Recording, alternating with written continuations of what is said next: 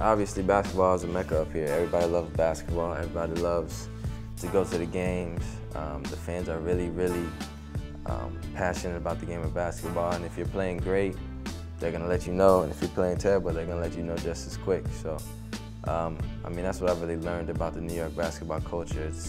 Everybody plays basketball. You can walk on the street by any empty court or any court, and you're going to see kids out there playing basketball, grown men out there playing basketball.